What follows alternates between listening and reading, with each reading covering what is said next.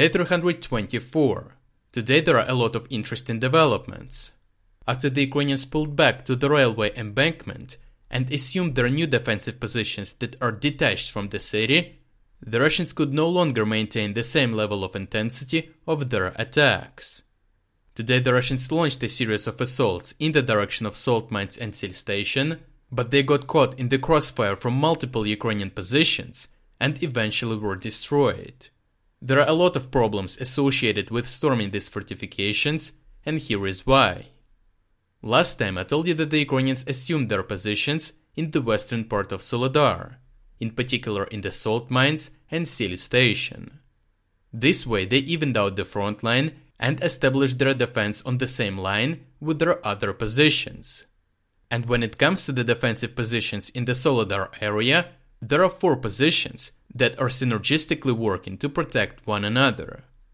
At the moment, the Russians can only launch their attacks in the directions of Salt Mines and Sil station because Blagodatne and Krasnopolivka are not within their reach.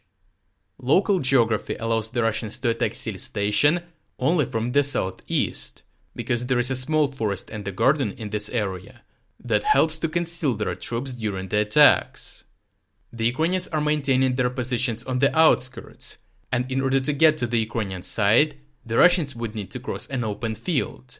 And what complicates the situation a lot for the Russians is that the Ukrainians in the salt mines have fire control over this segment of the ground. The only way to avoid it is to attempt to enter the Sil station a bit to the north. However, if we look at the topographic map, we can see that the Russians would emerge from behind the hill and expose themselves to the fire from Krasnopolivka. This significantly complicates the situation for the Russians, as their attacks will always be countered from 2 sides, either Krasnopolivka and Sil station or Salt Mines and Sil station. In order to alleviate their tactical disadvantage, the Russians have established their positions on the local heights along the tree belts 2 kilometers away from Krasnopolivka. This way they can try to fix Ukrainian troops in Krasnopolivka and keep them busy, while another group is trying to attack Sil station from the southeast. And this is exactly what happened today. Ukrainian General Staff reported that the Russians had fired at Krasnopolivka and assaulted Sil station. However, the assault group was repelled, and the Ukrainians remained in full control over this region. When it comes to the salt mines, local geography and infrastructure allow the Russians to attack them only from the south, because there is a small river and an open field to the north of it. Some sources indicate that the Russians only control this block of buildings because when they move to the outer streets to the north, for example, not only are they close to the main Ukrainian base, but they are also under fire control of the Ukrainians in Sil station. The outer streets to the west are also under fire control of the Ukrainians. If we look at the topographic map, we can see that both Blagodatne and these positions are at the same elevation. And given that the street faces Blagodatne almost directly, the Ukrainians have almost all of it in direct vision. Similarly to what we saw in Krasnopolivka, the Russians are trying to undermine the ability of the Ukrainians to work synergistically. In order to achieve this goal, they have established their positions in the small forest on the outer part of the hill that they control. From this position, they are firing at the Ukrainians in Blagodatne in order to increase the chances of success of their attack groups in Soledar. Unfortunately for the Russians, this did not work out very well. Today the Russians attempted to attack the salt mines from the south, assuming that they would be covered, but the Russians on the hill failed to do their job and the attack group was destroyed.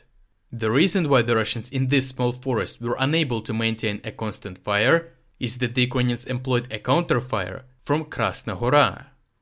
The outskirts of Krasna Hora are located only 600 meters from the Russians in the forest, which does not allow the Russians to move freely in the region and makes them the targets of immediate drone attacks. Overall, the Russians have only 2 viable directions of attacks, both of which put them at the crossfire. In order to minimize the risk, the Russians are trying to fix Ukrainian troops in the surrounding settlements, but achieving a substantial reduction in crossfire proved to be difficult. That is why some sources reported that the Russians deployed their airborne forces in the vicinity of Krasna Hora in order to fix this problem. But in the meantime, It seems like the Ukrainians will continue to hold this defense line and repel Russian attacks.